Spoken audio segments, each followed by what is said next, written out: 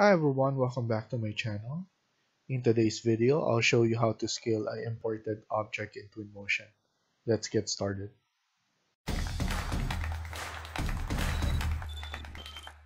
In this example, we have the Super 3 in Singapore.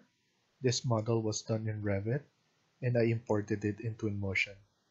So what I'm gonna do now is I'm gonna add this into my user library. So I'm gonna select this Super 3 and then I'm gonna open Scene Graph. As you can see, it directed me to the folder of Super 3. What you have to do is go to the folder itself and then right click and then add to user library. So once you add it to the user library, you'll be able to see it there. So let's go here, user library, and then scroll down. So we have the Super 3 right now. Next thing I'm gonna do is I'm gonna drag this and then place it onto my scene.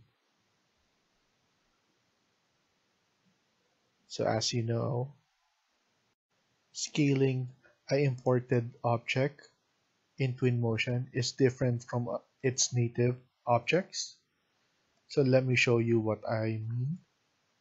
So here, let's go to Objects, Home, and then we're just gonna place a chair here. So once I drag in a chair,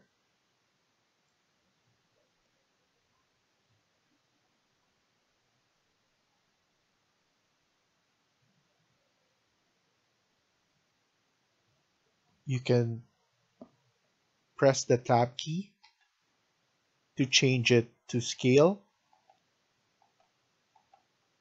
which is this icon. And then in here, you'll be able to change the scale of the object.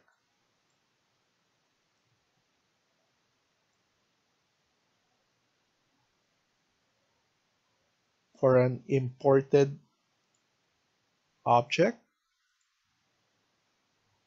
for example, we're gonna add in the Super 3 again. And here,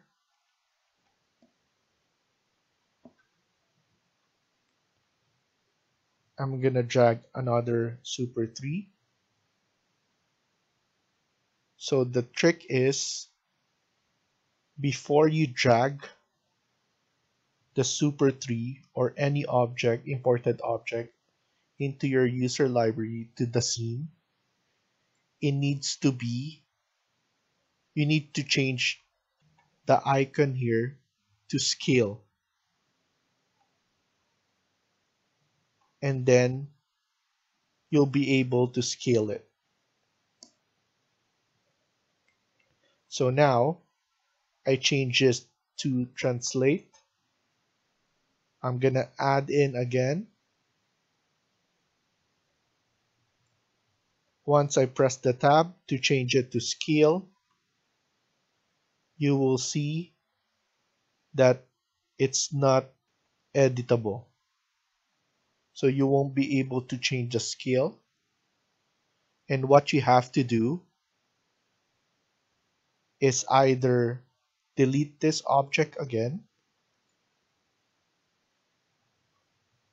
or you can go to the scene graph.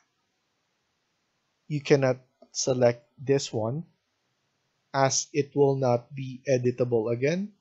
So what you have to do is you need to select all the files under that folder.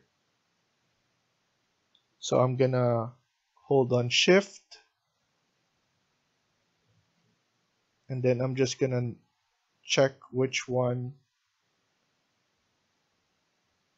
So here,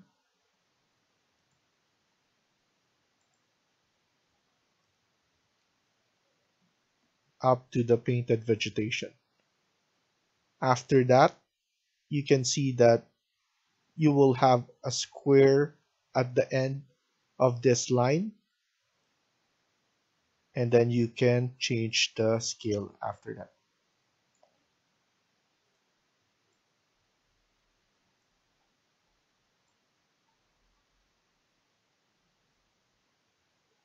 So again, let's escape here.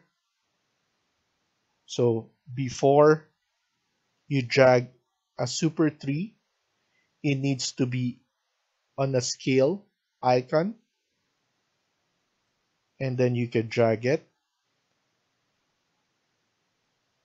and then you can change the scale afterwards.